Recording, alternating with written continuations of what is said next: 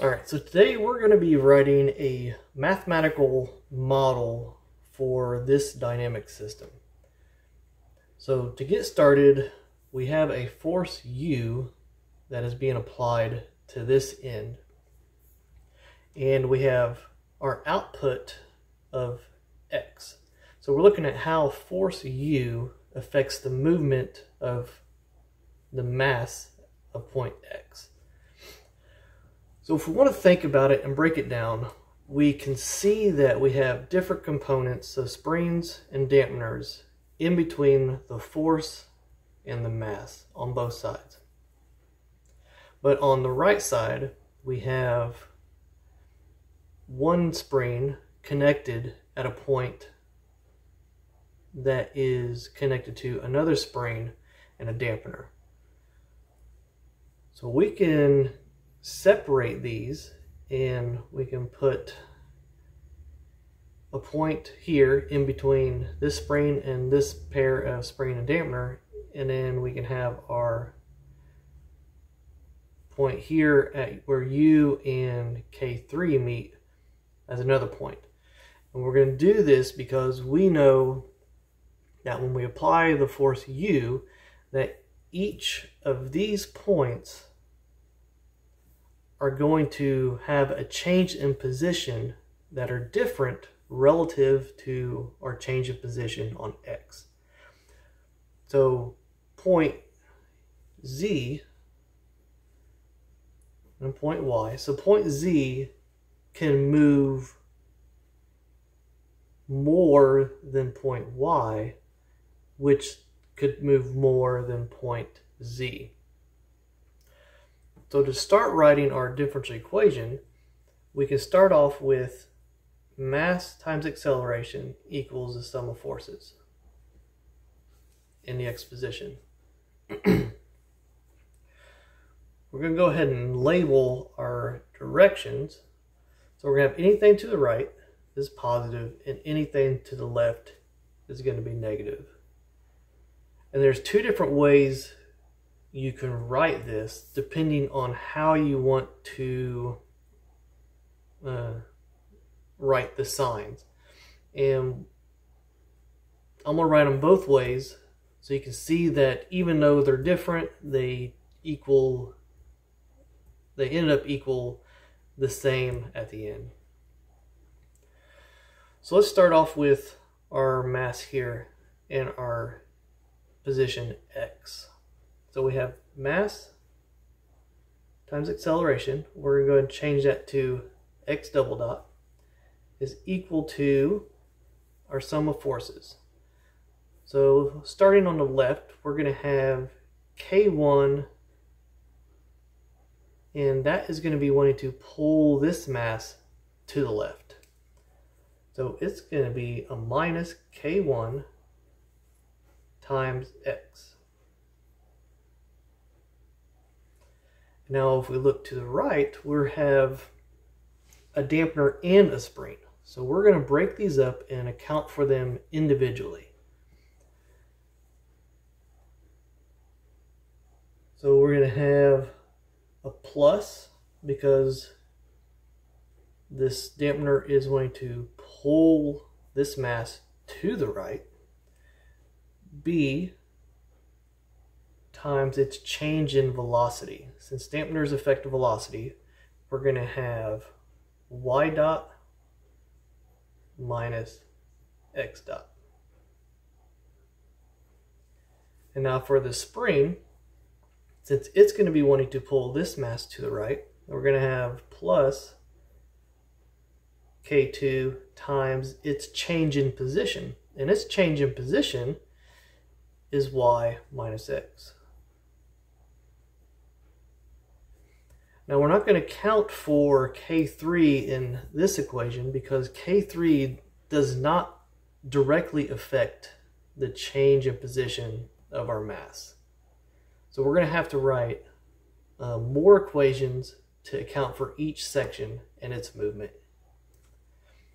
And now for the second way to do it is we can have our mass times acceleration is equal to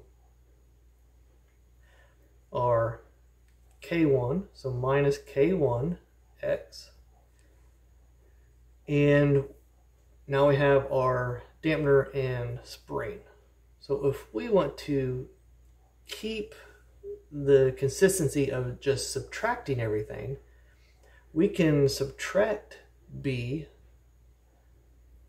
but when we do the change in position, to account for that, we have to flip the x and the y.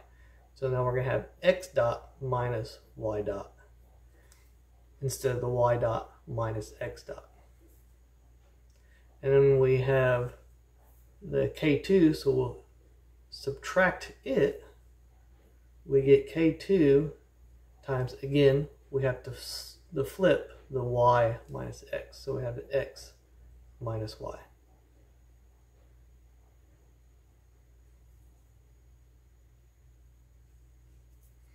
All right, so we have both different ways that we can write this. So let's go on and find our second equation. So we're going to be looking at this point in the system. So we want to know how this side affects this side. So if we look here, we do the sum of forces are equal to 0. Because this force has to equal this force for this to move. So we'll have a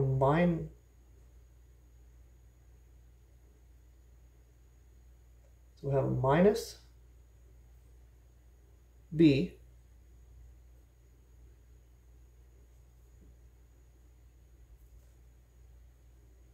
times its change of position, which is y dot minus x dot, and a minus k2 times its change in position, which is y minus x. Now these are being subtracted because they are directly on the left side of this point. And that is going to equal k3 times its change in position, which is z minus y. So the reason we write it this way is, like I said, is we need to look at this point here and understand that these two forces must be equal to be able to move the mass. So that's why we're making them equal. So on this side, we can write this as keeping the normal subtracting everything. Is we can have minus b, and again we have the x dot minus y dot because we have to flip it, minus k2 x minus y, and that's going to be equal to minus k3, and here we have to flip on this side to a y minus z. So on one side, we're trying to keep everything as being subtracted from this mass and its acceleration. And on this side, we're writing it out as the forces on each single point and how they react. So now for our third equation is we're going to be looking at this point. So here we're looking at how u is represented by k3. So k3 is on the left, so we're going to subtract k3, and our change of position is z minus y. And that is going to be equal to u. Now u is positive because it's pulling it to the positive side. And on the side where we're trying to keep everything negative, we're going to have that minus k3, and we're going to have to flip that again, is y minus z is equal to u. Now u is going to stay positive because u is a positive force, and we know that the input has to be positive. So u is going to stay positive. But now that we have our three equations, now we can start rearranging and then substituting back in to the other equations. So if we look here, we have that, let's start over here. So we have a minus k3 times z minus y is equal to u. Now we have a k3 z minus y here. So what we're going to do is we're going to substitute that minus b y dot minus x dot minus k2 y minus x is equal to, since we have a minus k3 times z minus y here, we're going to keep the negative and have that it is equal to a negative u. So on this side, we can substitute, since we have a negative k3 times z minus y is equal to u, we can just directly substitute k3 y minus z in. So we're going to have a minus b x dot minus y dot minus k2 x minus y is equal to, direct substitution is u. Alright, so now we look at this equation and how we can substitute it into our first one. So we have a plus b and a plus k in our first one, but over here we have a minus b and a minus k. But we also have a minus u.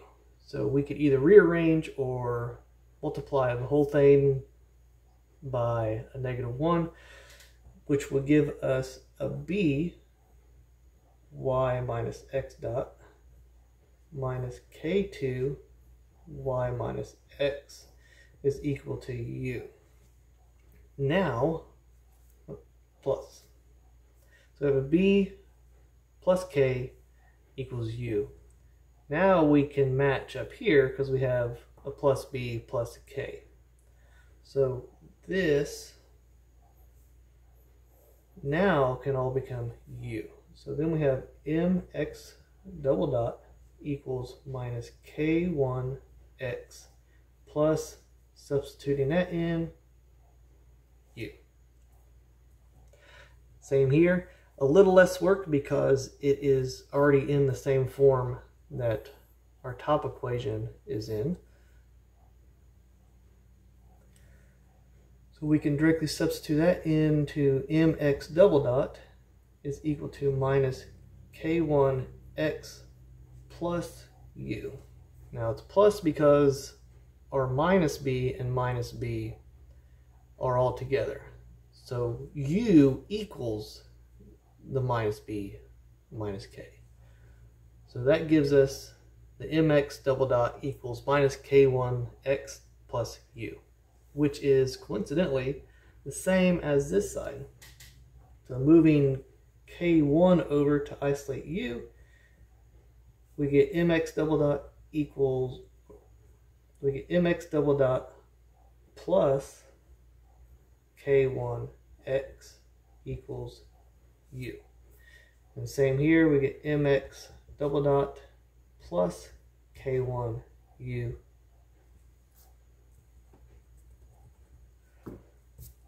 k1x equals u. So there are the final answers. Depending on which way you solve for it, you do get the same answer. You just have to think about how your signs are going to affect the change in position and its point of movement.